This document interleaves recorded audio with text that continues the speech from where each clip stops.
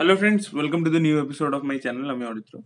তো এতদিন আমরা ফিল্ম রিভিউ মানে রোস্টেড ফিল্ম রিভিউ করে এসেছি, যেখানে আমরা সিনেমাদেরকে রোস্ট করেছি, সিনেমাগুলোকে রোস্ট করেছি, ডিরেক্টরদেরকে রোস্ট করেছি, আমরা অ্যাক্টরদেরকে রোস্ট করেছি।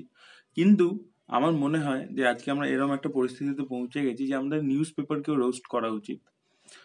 আমরা শুনেছি যে হোয়াটসঅ্যাপ ইউনিভার্সিটি চলে, যেখানে ফেক নিউজের বছার হয়, আমরা প্রত্যেকেই জানি। এবং সেখানে ফেক নিউজ ফরওয়ার্ড হয়, সোশ্যাল মিডিয়াতে এটা স্পেশালি হয়। তাই জন্য দেখবেন হোয়াটসঅ্যাপ নিজে অ্যাড দেয় যে ফেক নিউজ স্প্রেড করবে না, ইত্যাদি ইত্যাদি।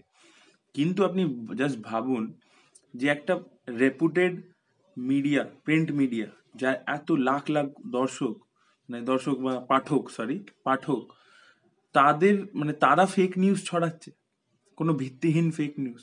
তো আপনাদেরকে বলে রাখি, এবং তার আগে আরো একটা বিষয় আমি বলতে চাই যে এই যে যে কোনো সিনেমা রিলেটেড যখন কোনো নিউজ আমি বানাই, বা অন্য কোনো চ্যানেল ধরুন জুম বানাচ্ছে, বা হিন্দির যত চ্যানেল আছে ইউটিউব চ্যানেলদের কথা বলছি, বা ফেসবুক পেজেসদের কথা বলছি, এরা কিন্তু প্রথমে একজন কেউ এটা ব্রেক করে, তারপরে সেটা দেখে আরেকজন বানাচ্ছে, আরেকজন বানাচ্ছে, এইভাবে চেন রিয়াকশনের ব্যাপারটা ছড়ায়।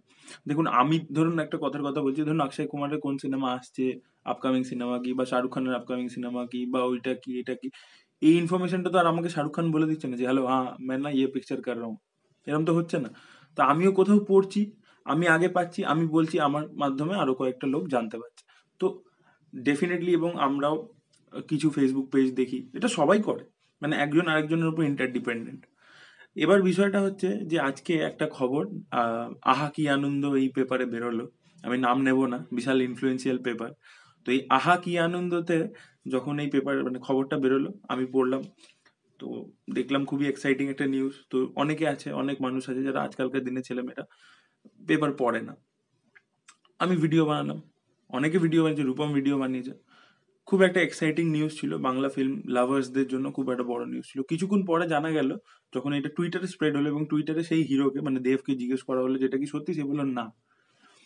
এরকম কিন্তু বহুবার আগেও হয়েছে, এটা কিন্তু প্রথম নয়।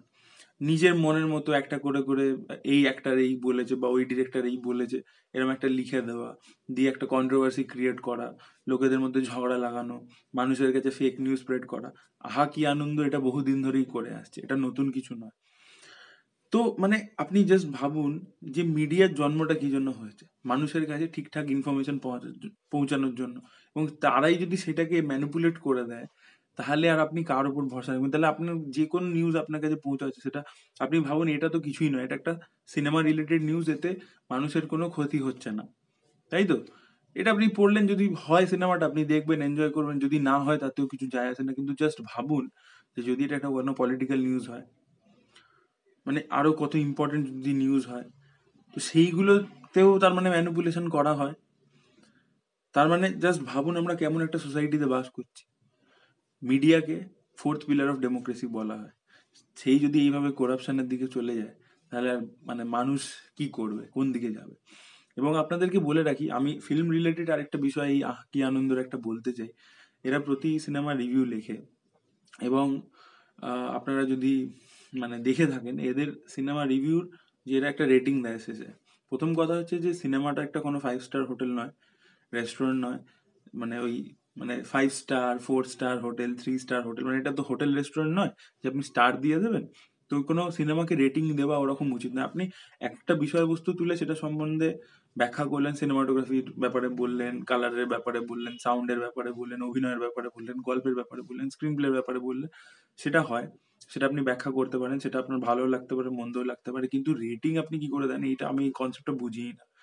তো যাই হোক, তো ওনারা দেন, এবং ওনাদের একটা স্পেশাল ফেভারিট নাম্বার হচ্ছে 6। তো ওনারা এই গড়ে 6 বসাতে থাকেন, 6 6 6 6 6, 5.5, 6.5, এরকম একটা অ্যাভারেজ করে ওনারা বসাতে থাকেন। এবং খালি এইটুকুই নয়, যারা ওনাদের প্রিয় অনেক পরিচালক আছে, তাদের তাদের সিনেমা যতই মানে কি বলবো, একদম জঘন্য হোক, তাদেরকে 7 8 গড়ে বসিয়ে দেওয়া হয়। এটা যদি আপনি প্যাটার্নটা ফলো করে থাকেন, এটা একদম ওই রকম, পুরোপুরি বায়াসড মিডিয়া।